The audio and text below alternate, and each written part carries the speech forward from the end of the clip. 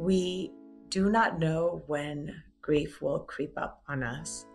We do not know where we will be, in which space in time, in our own emotions we will be when it creeps up on us. So therefore, how we react, regardless if it's been 16 years, 20 years down the line, it could still bring up a lot of emotions. And that is exactly why I believe that it's not that whole thing about time heals. It's just who we have become in that process of that time.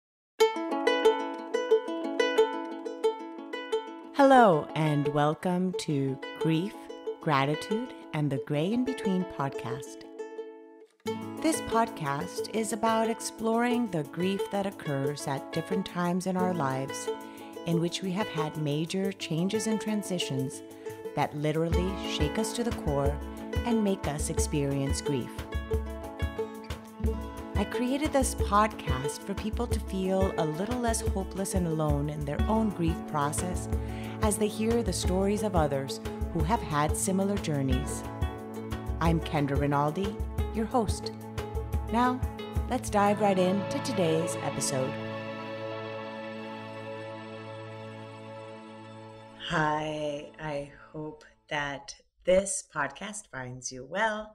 I wanted today to talk about the topic of how grief creeps up when we least expect it and how it shows up differently as time goes by. You know the saying that time heals. We hear it often, especially in the topic of grief. Yet, I don't believe it does. I believe we grow, we get stronger, and therefore it looks differently as time goes by because we are different. So, but there are times in which grief just sneaks in unexpectedly. So I had a miscarriage, my first pregnancy, and I remember that day very well, the day that I had started to spot, and therefore the OB asked me to go to get a sonogram, an ultrasound. And so I went in, and I remember laying there and seeing the technician's face as she was just searching and searching and searching for that heartbeat. And as I'm laying there by myself, looking at her face and trying to read her reactions, it was just so overwhelming, and she couldn't say anything to me. She just said, the doctor will contact you and explain more. So to leave there with no answers was just even more overwhelming. So so that was that experience. And, that was, again, my first pregnancy that did end in a miscarriage, which happened naturally. But I also had scheduled a DNC even prior to it kind of occurring. And I did follow through having the DNC after.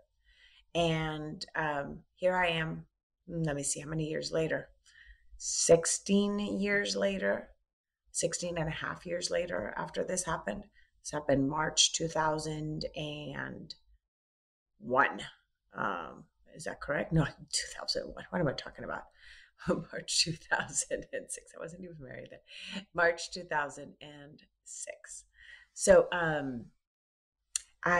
here I am now, 2022, and I had a gynecology appointment, and they needed to check. I'm in my late 40s, and they needed to check that everything was normal, and I had a sonogram. And there I was, laying on this table with the technician again, searching, and all of a sudden, just tears just started flowing down my face. And I told her, I'm like, oh, because she had already asked also how many pregnancies. And I said 3, how many births? I said 2. So she already knew, of course, with just that data before she even started to do it. But as I'm there and I'm like with tears coming down, I said, wow, it's amazing that these many years later, and I can, I'm starting to get flashbacks of that day of when I got that response. And I told her that one of the things that really felt even the hardest was the fact that the technician couldn't tell me anything. And I said, I don't even know how you guys do it. Like, it's got to be so hard to be in this position that you are here as a mom, an expecting mom is very excited to find out this news, and that there's sometimes that you have this information of the no heartbeat, and to have to deliver that news has to be so overwhelming. And she said, yeah, it is. So anyway, I just wanted to share this story, this example of how sometimes things that we feel we've quote unquote overcome can still sneak up. I do think about that pregnancy often. I was 8 weeks along when it happened. So even though I didn't get a chance to even know the gender of the baby, I still know, when my due date was going to be, and wonder, wow, I'd have a junior in high school already. And so things like that still come up. So again, we do not know when grief will creep up on us. We do not know where we will be, in which space in time in our own emotions we will be when it creeps up on us. So therefore, how we react, regardless if it's been 16 years, 20 years down the line, it could still bring up a lot of emotions. And that is exactly why I believe that it's not that whole thing about time heals. It's just who we have become in that process of that time that makes the experience of grief a little bit different as it goes by. So as I'm sharing this, just be mindful of your own journey, that it is not going to be something that you will just be able to snap your fingers and move on, because it isn't. You move through life carrying this grief with you, yet again, you just learn how to carry it in a way that it is not as much of a weight on your shoulders as it might have felt at the beginning of the experience. So just again, sending you all love as you're going through this journey.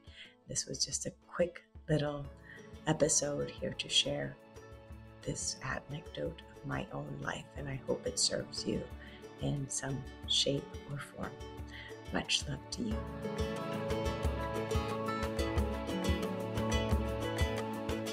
Thank you again so much for choosing to listen today.